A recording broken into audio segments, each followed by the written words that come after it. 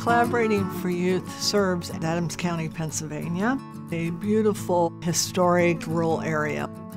We were watching the prescription drug and the over-the-counter statistics go up, and also the perception that it just wasn't very risky. And so we knew that we needed to address this in a community systemic way, talking not only about prescription medicine abuse, but also about over-the-counter, and in particular DX. We kicked off our campaign by proclaiming it Medicine Abuse Awareness Month and held an event where we invited our district attorney, legislators, youth and parents, and law enforcement to talk about the issue and about some possible solutions in our community.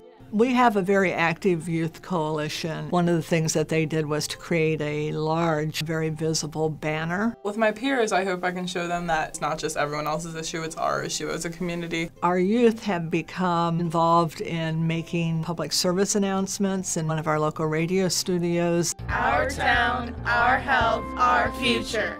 We really appreciate the opportunity to work with these great young people in their campaigns to educate the public about the dangers of prescription drugs and over-the-counter medications.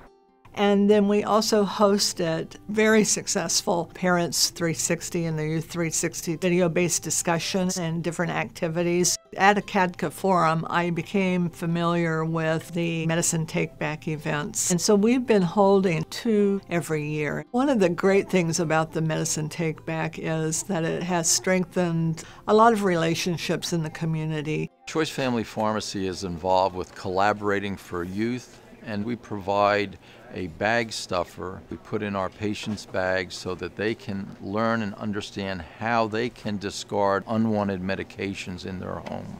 We've also been involved with our district attorney in the installation of permanent disposal boxes in police stations. We are adding 3 additional permanent medication drop boxes, so we'll have 5 boxes. We want to give the citizens of Adams County multiple options to dispose of prescription drugs in a safe, anonymous, environmentally friendly way.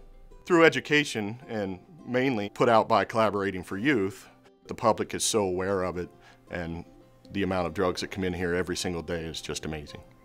In terms of the impact of our strategies, 86% of our youth are now reporting that they view the use of prescription drugs for non-medical reasons as risky behavior.